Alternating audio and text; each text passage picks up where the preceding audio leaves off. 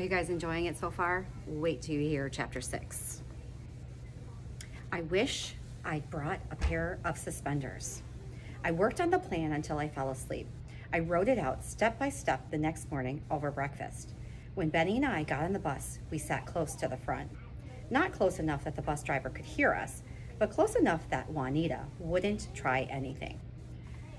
Juanita had missed one day, and I secretly hoped she missed another. It would give me time to perfect my plan. But when the bus pulled to the curb at Juanita's stop, she was standing there.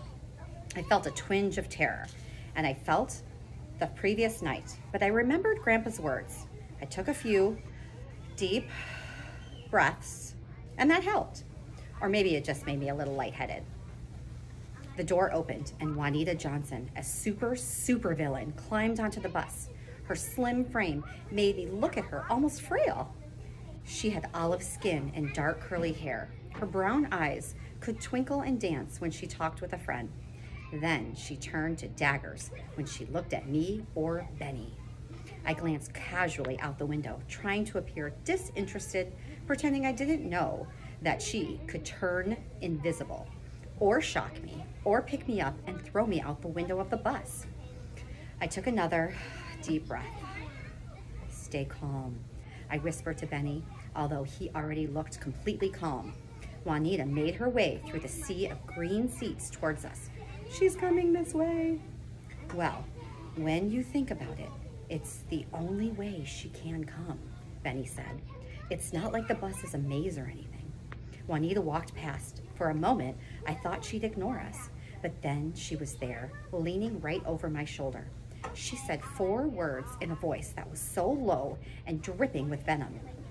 4 words that sent a chill through my stomach. Go ahead, try it. Then she was gone. For a moment, I thought she disappeared, that she'd used her superpowers to vanish. I braced for an attack. Nothing happened. I stole a glance over my shoulder. Juanita sat alone at the back of the bus. She stared out the window.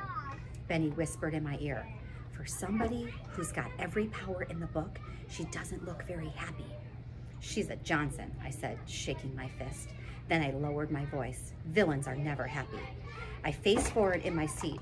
Are you ready? I asked. Ready for what? Benny asked. I've got a plan, I said. We're gonna find out how the Johnsons took our powers. Benny grinned. Let's do it right now. Here on the bus? I shook my head. Not on the bus. We wouldn't be able to talk. The trick is to be in a public place without anybody being able to overhear. Let me show you. I pulled out my notes and a map of the school, spreading them on my leg. Okay, at lunch, you and I will meet up here at the library. Got it? Why the library? Benny asked. The library's right next to the cafeteria, I explained.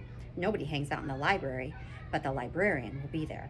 And that should be enough to keep Juanita from attacking, but still allow us to talk to her in private. Benny nodded. But how do we get Juanita into the library? Rodney has all of the Johnsons' phone numbers. We're going to hide over here, deep in the stacks. I pointed to the section of the map that had all the bookcases. Once we're in place, I'll tell Rodney to send a text to Juanita. He'll tell her to go to the library. He said he can mask it so she won't see who it's from. Once she's in the library, we'll confront her and find out how her family stole our powers. Does that make sense? Got it, Benny said. Although, I wish I had brought a pair of suspenders. Suspenders? Benny, what are you talking about? I have a hard time talking to girls, Benny said. I never know what to do with my hands. And if I had suspenders, I could hook my thumbs under my straps. Juanita's not a girl, I said. She's a supervillain. I went over the plan again, just to be sure. When the bus stopped in front of our school, we piled off the bus. Benny and I spent a few minutes standing in the snow outside the front doors in full view of at least a dozen kids.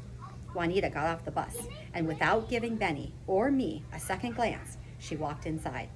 The bell rang, so we split up. My first class, history, usually crawled by. All my teacher does was stand in front of the class and tell us how miserable life was at certain points in history. He'd say things like, "You think cleaning a toilet is tough? Try emptying a chamber pot." But on that day, history was over before I knew it. The bell rang and I had to leave. I paused at the door outside algebra. Juanita sat at her desk, her back towards me, waiting. My teacher was nowhere in sight. That was strange.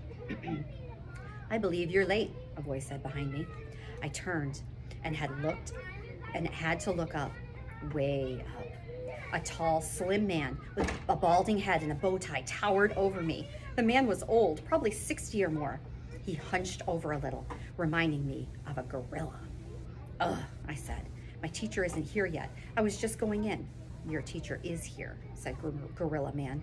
I'm your new teacher. Your old teacher has, let's just say he found other things with which to occupy his time. Something wasn't right, and I went in, I sat at my desk, and the man walked to the front of the class. Juanita turned in her seat and stared at me. I couldn't read her face. She looked at me as if she were waiting for something. I returned her gaze until finally turned to the front of the class. I felt dizzy. The new teacher picked up a ruler and a piece of chalk. He slapped the ruler against the desktop with a crack. Quiet, class. His voice was loud and clear. I'll be your teacher for the rest of the year. Mr. Ricker won't be allowed back. Allow me to introduce myself. The teacher went to the board and wrote his name. I felt my throat tighten. Every time I thought things couldn't sink any lower, the universe seemed to slap me upside the head and say, "You ain't seen nothing yet, Buster." The man turned and looked directly at me. My name is Nicholas, but you can call me Mr. Johnson. Can't wait to hear what's next.